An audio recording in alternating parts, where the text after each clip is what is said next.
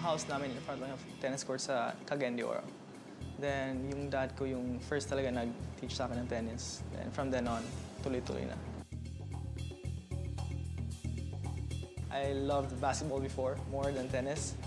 Pero I realized na basketball is like a team sport. Tapos kung manalo kami, all like team kagad kasi for school or stuff. Pero yung tennis, sabi ko, gusto kong maging individual. Tapos I think it was it best suits for me yung tennis talaga. So I think that's why yung tuloy-tuloy na ako with tennis instead of basketball.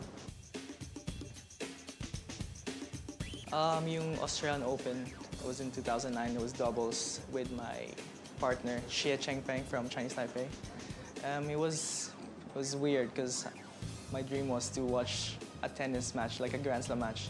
Tapos winning it was like beyond my dreams na kasi hindi ko alam na mananalo pala ako dun. Tapos yun lang, I'm so proud of it. Super happy kasi I was the first Filipino to ever win. So that was something na matatak ko sa life ko forever. So, I actually played all the four slams. So Australian Open, Wimbledon, US, and French Open. So parang sobrang saya kasi get to see all the players, yung professionals, get to see them practice, hit, like same yung namin, yung kainan, and sometimes yung sa locker namin, sa junior lockers, parang pumupunta yung ibang pros. So parang wow. All my life, gusto ko talaga maglaro for the country. Tapos I went to college sa US. So I was playing for my school, but then parang may kulang.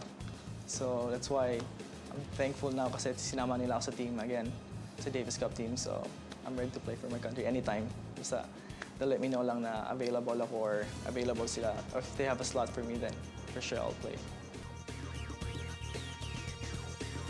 Kung gusto mo talaga yung sport na mahalin mo, just do whatever it takes na by the end of the day, wala kang doubts na maiiwan sa If you did your best, tapos kung walang nangyari, then fine. Pero if you did your best, then for sure you'll get something out of it. So parang just do whatever it takes na talaga.